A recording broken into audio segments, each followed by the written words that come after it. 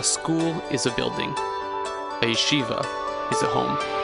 At Reishit Yerushalayim for over 23 years, we are proud that we have provided for our Talmidim, for our alumni, much more than just a facility, a roof.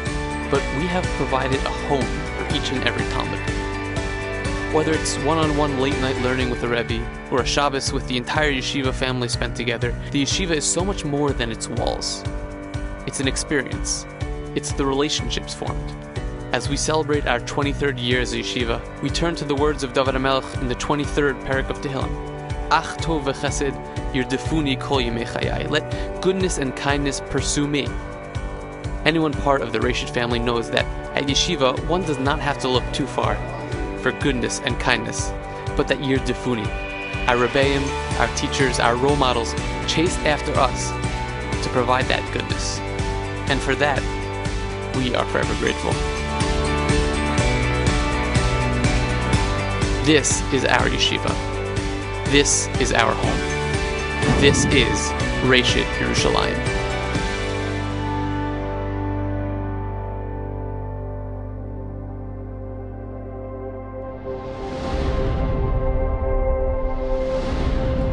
A few years ago, when our oldest son Alan was looking at yeshivas to attend in Israel, he obviously chose Reishit, had really an incredible time there and an incredible experience. We learned a lot about what Reishit is all about from him and from others that we knew even that went there before. For the last few years, Reishit has played a very large part in our family's life, from our oldest son Alan being there down to Jordan.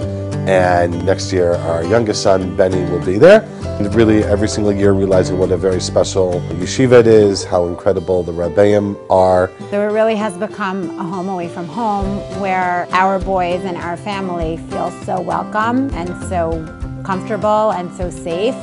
And that's just a wonderful thing to have, to know that there's somewhere in Israel where you have a home and they have a home and they're always welcome.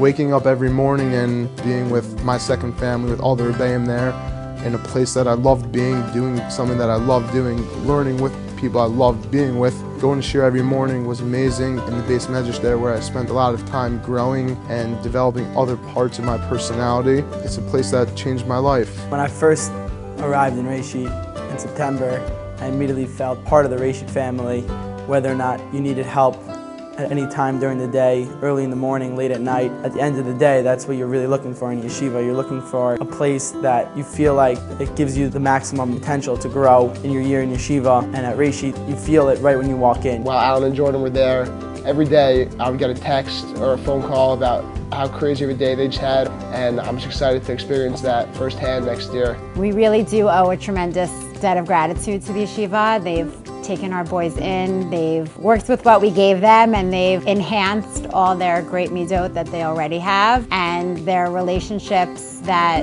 they have formed already, and God willing will continue to form next year and for many years to come, is really invaluable.